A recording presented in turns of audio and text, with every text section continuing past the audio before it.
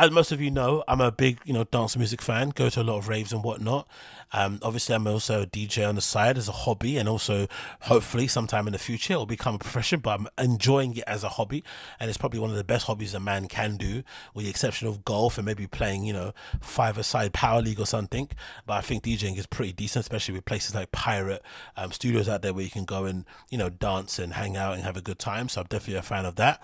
But one place I definitely am a fan of also is live streaming platform HÖR, which is obviously located in Berlin, which I kind of discovered around the pandemic time, because that's when basically they launched. But they, I think, were really influential and really kind of important in that time, because if anything, it feels like, again, from the outside looking in, they did a good job in terms of holding that scene together. Because I remember reading loads of articles, like quite a few actually, maybe a couple on the podcast, maybe one from like the site called Ex Berliner as well, where basically they profiled and highlighted a lot of the people in the scene who were really struggling mentally during the pandemic and during the lockdown, and not being able to go to raves, not being able to just go outside, not to be able to kind of do their art and create, be around their friends. It became a really isolating and lonely time, and it felt like Berlin, for the most part, suffered quite a lot, because you'd imagine that city, with some exception, but for the most part, most people do go there to kind of creatively liberate themselves, and also to kind of go balls deep and dive themselves in the deep end when it comes to dance music and club culture. So to not have that must have been brutal, especially when you're in a place that is essentially a 24-hour city, where you can party from like Friday to Monday with no stop, maybe maybe more days also.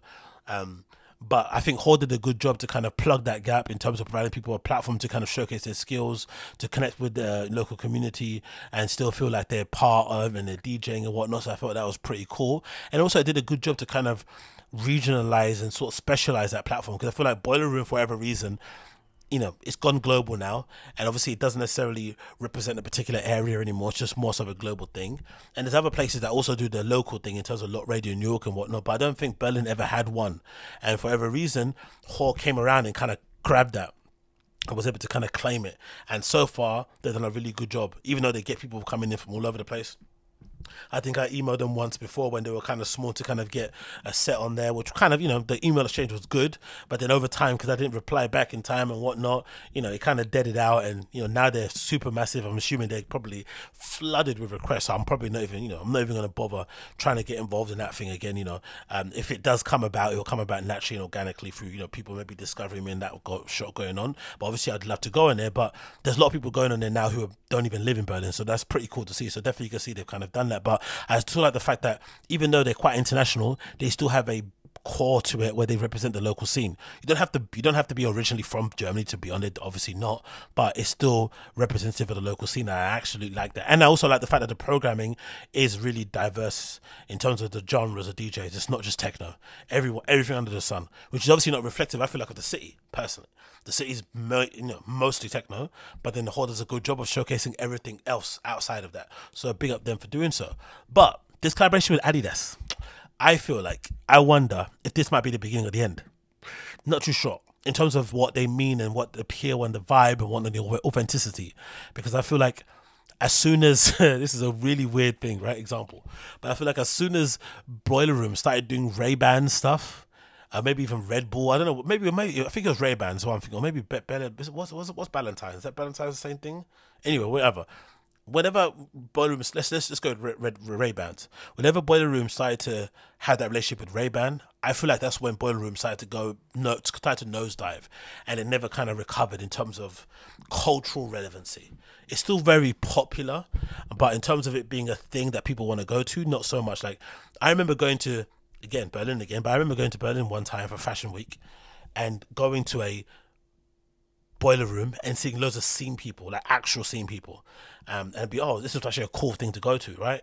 Nowadays, I don't think any scene person will be seen dead at a Boiler Room event, because it's kind of, a normie, generic kind of genre, person type of thing. They did a collaboration with fucking Jack Moosh. I mean, it's becoming like just another promotional platform for you to kind of push your thing if you want to appeal to people that are into dance music, or maybe, get a hold of the Gen Z audience. So I'm wondering if these sort of collaborations where you partner up with these big corporations or these big companies like Adidas, if this is either an opportunity for you to do what most underground niche people should do. Instead of selling out, you should be taking that money, from those quick corporations, doing that collaboration, and then feeding that back into the grassroots, local, underground stuff that you're doing. That should be it. But selling out, obviously, is when you take that money and then you just forget about the people that kind of brought you up there, and you just keep servicing the people at the top there because obviously the money's better. But obviously, you know, the reason why you got that money is because of what you did in the underground. But, you know, it's a common, you know, common flipping argument people have in terms of overground and underground. But I don't know if this is a sign, or this is whether they're going to use this correctly to kind of just keep propelling and magnifying what they're doing while still maintaining their core, or if it's impossible anyway to do. If that's just a thing, maybe it's impossible to do. Who knows? But anyway, this is courtesy of Hypebeast. It says adidas announces partnership with Techno Collective HÖR Berlin. It says as follows: adidas announced a partnership with German music collective HÖR Berlin, world renowned for spotlighting the best up and coming talent in techno and wider world for electronic music. The group first arose as a requiem to the club and streaming closures seen across the globe due to the COVID-19 pandemic. While the clubs and ambience certainly play a role in any live music experience, founders Charlie and Ori, who originally hail from Tel Aviv. Why do they do this in dance music, by the way? I thought about this when I was reading this just now. Why is this always a thing? Like, to mention where you're originally from. Like, even me, I think I've got on my profile on SoundCloud, like, London based. It's like, why do people write that? Like, who cares where you're from, really? Like, someone wants to book you, they'll book you. It doesn't matter if you're from Timbuktu, you know, if you're in the Philippines, if you're in Botswana, if you're in Honduras, it doesn't matter. If you're good and they like what you do, they're going to make a way to kind of get you out there. And maybe it's advantageous if you're in Europe because they can basically, you know, don't have to pay too much to get you in. It's further, it's closer, cool. But this whole, like, originally from, as if that kind of informs your musical, you know, taste, or it makes you a better artist where you're from, just like, you know, where you happen to be born. It's quite bizarre, personally. But I don't know, maybe it's a thing to kind of, you know, make people, because we're all doing the same thing, essentially. We're all pressing the same cue and play button. We're all kind of touching the same jog wheel in order to kind of differentiate ourselves, make ourselves feel different, and to kind of really kind of, you know, separate us from the pack. Instead of being really good at what you do and separate yourself from your skill and your craft, just say you're London based, right, or whatever you identify as. Maybe that's the reason why. I'm not really too sure, but I've always thought, again, I'm speaking out loud because of myself also, because I feel like I sometimes tend to do this also. It's just a bit weird. But yeah, who knows, who cares. Let's continue. Charlie and Ori, who originally hailed from Tel Aviv, sought to bring back the focus of the music itself by providing up-and-coming artists within marginalized communities a platform to broadcast their talents in what is now HÖR's signature neon tile cube, located in Vaux Park, Hassenheide Park in Berlin. And of course, you got they just team up. Let's actually see. They've got a track here as well. Let's see. Hopefully, I don't get taken down for this. But there's a track here and a promo. Let's see what this sounds like. I haven't actually heard this. Let's see if this is any good. Everything will be nice. Take off the music before I get copyright striked. Nice, loving it. You got hoodies. You got these. You got the Pooh Shiesty mask. You got a pair of trainers that look a bit dead, to be honest, in my opinion. But hey, it is what it is. And one of these, you know what? I don't mind these collections because, if anything, these should be done more often. Where maybe, imagine adidas already have. This probably is a thing. I'm thinking out loud again. Probably these sportswear brands have or adidas should have a small selection of clothing that could easily be kind of adapted by people in streetwear or whatever it may be. Like maybe a particular type of jacket, a particular type of pants, a particular type of shoes, and then you just get a brand to kind of plug and play, right? And to kind of edit certain things. So maybe there's to kind of go through. Maybe that is a good way to kind of push out collabs so that it's not a thing that kind of relies on you having to get the sign off from Adidas corporate overall. So the reason why I say that, so that you can do more like smaller niche type of projects and collaborations that aren't just always big corporate stuff.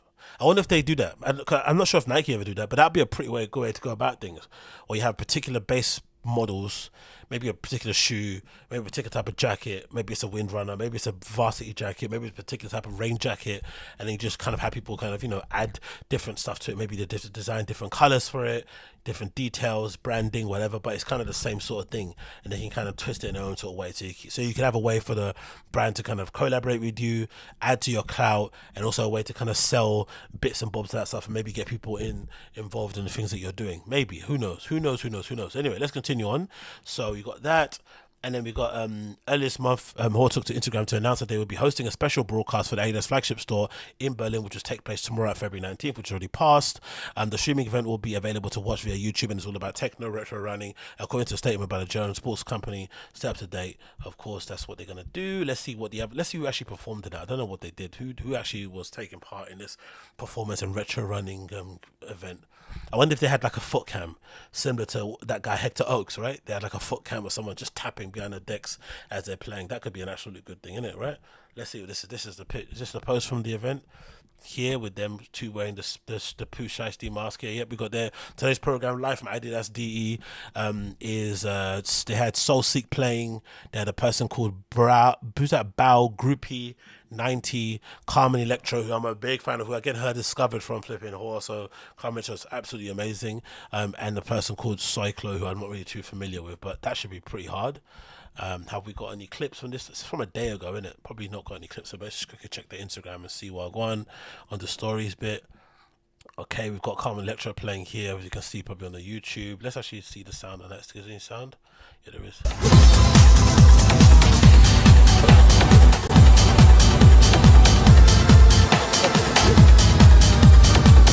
Yeah, I'm not mad at that. I'm not mad at that in the slightest. I'm not going to lie. I'm not mad at that in the slightest. I'm not mad at this to turn it off. I'm not mad at the slightest. I've got limitation with tickets with Paris. But yeah, looks pretty cool. Not really mad at that. Let's go back to the collection itself. What does it feature? Does it tell us what they've got here? Oops, let's get off that. Bah, bah, bah, bah. So, from what I can see here on the picture, if I get this up on the screen, we have the Pooh Shiesty balaclava mask type of thing. You have hoodies, and you have what look like double knee track pant trousers type of things. And from my experience, not that great running shoes. I don't know what model of Adidas that is, but not the nicest, not gonna lie, but still, maybe in terms of a raver, in terms of being out all day on your feet and getting your steps in, it might be a good shoe to wear. But I do like the fact that they've done something with such a small, relatively small platform, I'd assume, and kind of did something local in terms of doing in the flipping Adidas Berlin location is absolutely cool as well. And obviously having a cool activation where they kind of handle that sort of stuff is absolutely great, and kind of program the entire event. They didn't push flipping David Rodigan onto them or something, right? Or whatever else, you know, like they just let them do their thing. That's absolutely great. I like all of that. And I think this is right outside the studio also, right? They really do popularize where it is, isn't it? There's not a lot of kind of, you know, I guess it's maybe they don't care, maybe because they've got security, but you know, I recognize, I think that's near where the actual studio is, this alleyway, because I'm pretty sure I see DJs who've played there before upload on Instagram that they're around there. So maybe it's a thing, maybe they don't care, maybe it's in a good residential area, it doesn't matter. But yeah, the stuff does look pretty decent. You've got the hoodie there, and then you've got those kind of they kind of look like a engineer, what do you call them, electrician pants, right? I think I got a pair as well. It kind of looks similar to those in that regard, but the shoes look a bit better in this outfit here. But still, you know, it's decent. It's decent enough. It's good. I like it. I'm not too fond of the shoes, but I do like everything else about it. And yeah, I'm eager to see how they grow, how it continues, man. Like I don't know if this is going to impact the brand overall going forward, if this is a sign they're going to be selling out, or if this is just a necessary part of the journey. And you know, the funds from this project also can go to kind of essentially paying for a lot more time, a lot more runway, because these things I'd imagine they're not cheap to run overall, right? I don't know if they're booking people now, they're paying people, I don't know what the deal is, but I'd imagine day-to-day costs and this type of thing are probably quite high. So in order to maintain your long-term future, you might have to do these little brand deals to kind of really kind of have the bills paid for the next few months, and then continue to do all the nice cool underground stuff going forward. But I do also like the fact that they don't really do many parties. I feel like maybe it's just me because I'm not really in Berlin too often, so I don't really know. But from what I remember, I don't really see them doing events too often. I know they've got this thing they're promoting here in Paris they're going to do, right? They've got like a Paris event that they're kind of promoting here. Let's see what that says here. But I feel like they kind of do a good job to kind of keep the parties somewhat cool and chill, not doing too many of them. So it says stoked to announce that our first Paris takeover March 4th at Station Garden means stay tuned for the lineup. So yeah, so they, you know, some here and there, but they don't go over the top of the parties, kind of keep it core. And so far so good to them, isn't it? So big up Hall, big up Adidas for putting it together, and hopefully this doesn't mark the end and it's just the start of something really cool and interesting going forward. One can only hope. One can only hope. One can